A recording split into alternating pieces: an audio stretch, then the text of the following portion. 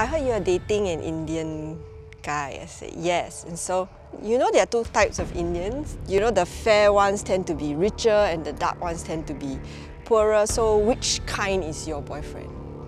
I was just So why are they like tagged to that term wife beater? And Like Indians are wife yeah, beaters. correct. Filipinos are also wife beater what? Yeah, it's not a race thing, right?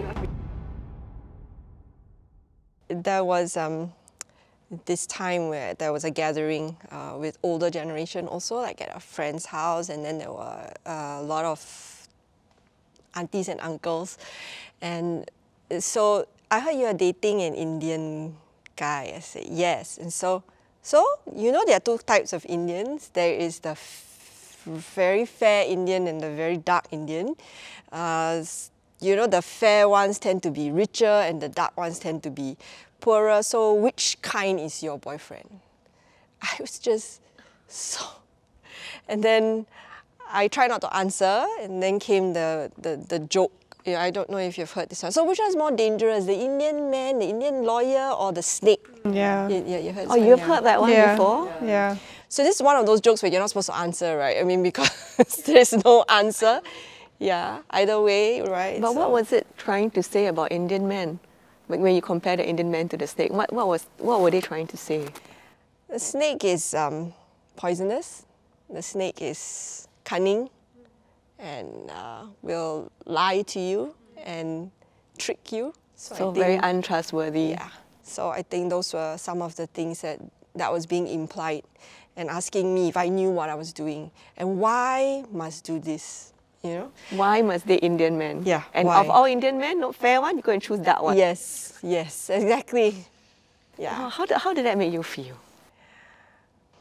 I'm surrounded by cackling, and I'm surrounded by people who are trying to be well-meaning in some way. They think that they're looking out for me, right? What can I really say in that moment? They're not my peers, so I just kind of took it, but I did just minus it from my brain, I think, as much as I can. I just ignore it. So I learned that I just have to approach all these kind of situations in a very calm manner, and to try and change them and change their perspective and change their mind is really something that I won't be able to do. I kind of always felt that I can't change their perspective. And so for me, I have to just accept it, and I hope that they in time will see the person that I am with and see the goodness of that relationship more than the skin color. So yeah, I think I'm hearing you feel very powerless in that situation and very powerless to react, because if you do react, you're too sensitive, or you do react and then they get upset and they're your elders, so you can't speak up. It's strange that you married an Indian man, because my husband is also Indian. My mom wasn't very happy that I married an Indian man for the same reason, because he's dark. And I think there were years where I was fighting my mom, and I was saying like, no, he's a great man, you know, he's a nice person, he's so kind to me, he's so gentle to me. And then she couldn't see past anything else but the skin color. And because I fought through that and I told her that he was really that kind of person, I think finally when we said that, okay, we're gonna get married, I think in a way she came to an acceptance. And also because he has sort of proved himself that he can take care of me, you know, in a strange way, but like she was quite okay with it. And so when the marriage came, we actually compromised. So the first week was an Indian marriage, so she was there. We did the actual Indian rituals, and the following week we did the Catholic ritual, because I understand that it's two different culture, two different race, two different backgrounds coming together, and I wanted to prove them that, you know, really wanted to prove them and said like, so what if we are different race, you know, like we can still make the marriage work. That's more important, right? Yeah, so it was a hard battle, I would say. There are times even where, like, you know what you said about the snake and the Indian, and I'm like, is it really true? You know, they even say oh, they are, you know, the term wife beater, and then I'm like, but don't all races have that issues too? So why are they like, you know, tagged to that term wife beater, and Like Indians are wife yeah, beaters. correct. And sometimes I even fight that, with my parents. It's like, hey, I mean, can I say this? Filipinos are also wife beater, what? Or like I've seen cases of Chinese people also beating their wife, what, and abusing their wife, what. So, It's not a race Yeah, thing. it's not a race thing, your, right? your racial identity Yeah. doesn't make you more of a wife beater. correct. Like it's so hard for them to see past their race. And so I fought that. I just fought through, and we've been married for almost 3 years now, and she has come to a full acceptance. My father-in-law has really been kind as well. He's been trying to understand my culture, my mom's culture, my dad's culture. And what I'm hearing is really what we can do about it. And for you, you stood and you fought against the overt racism faced by your own family, within your own family. And you stood up for what you believed in. Yeah. That race, the color doesn't really matter. And what really matters is whether he loves you. Yeah. Yeah. Thank you for that story. It's really inspiring. I think, like, personally, I feel like casual racism is very, like, normalized in Singapore.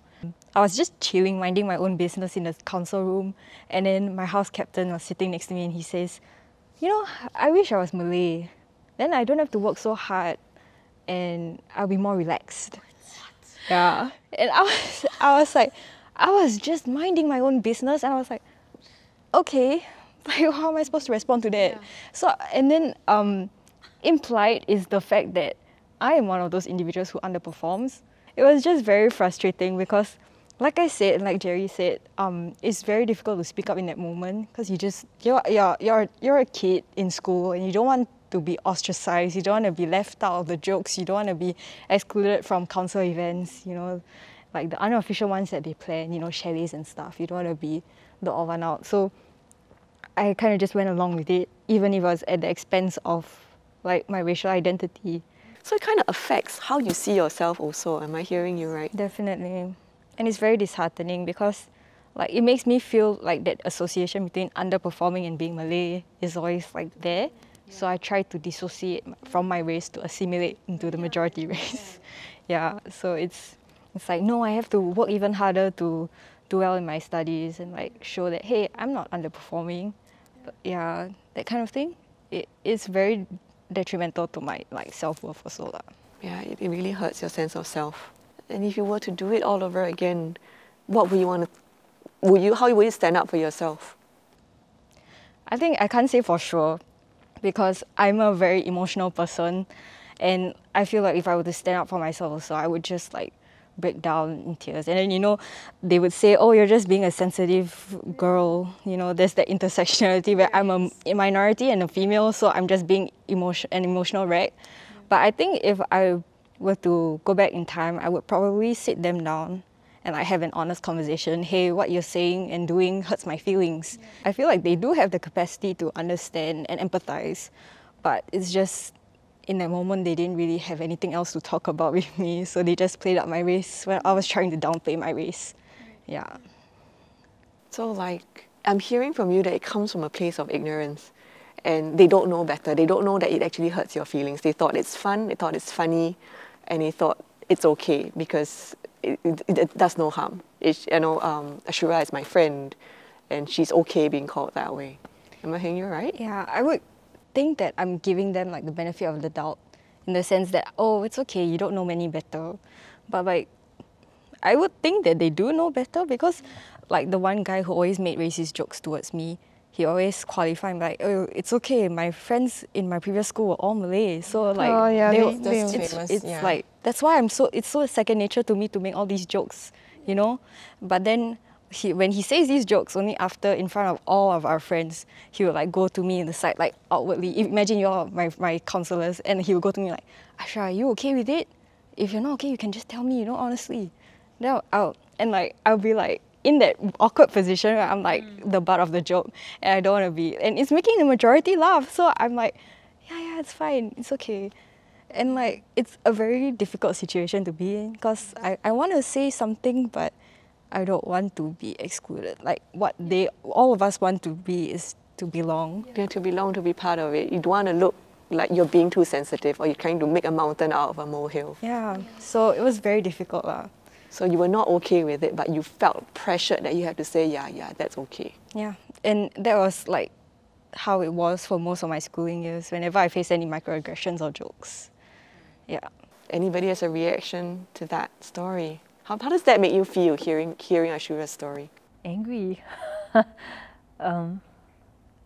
I think quite shocked that in our education system, this is all just glossed over, you know, as just everyday fun, or it's just stuff that happens, and that excuse of like, hey, I know, all my friends are that way. Like, yeah, it doesn't mean that you were a good friend to them either, right? Yeah. So you've been a bad friend for how many years now? Wow.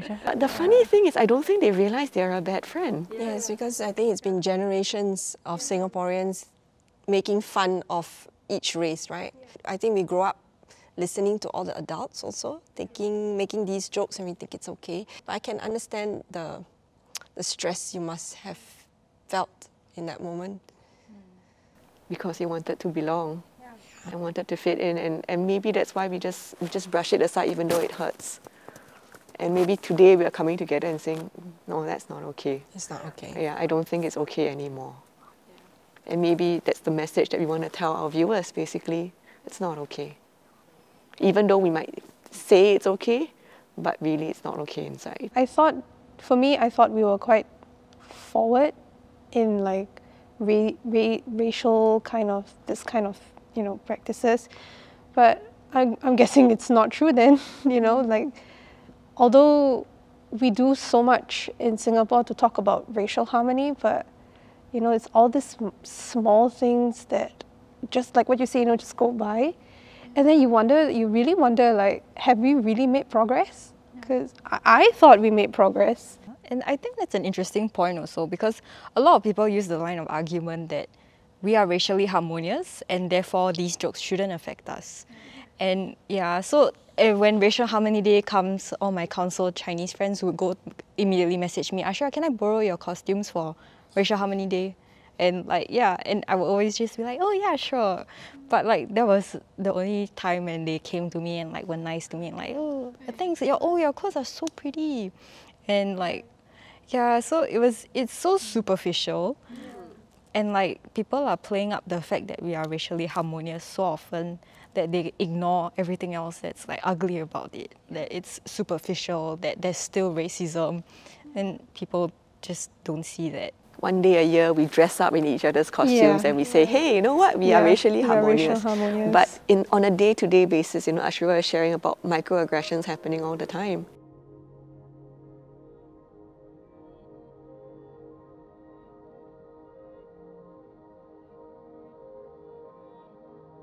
Have you experienced something similar? Share with us your story in the comments below. And don't forget to like and share the video. Click the subscribe button below to follow our conversation.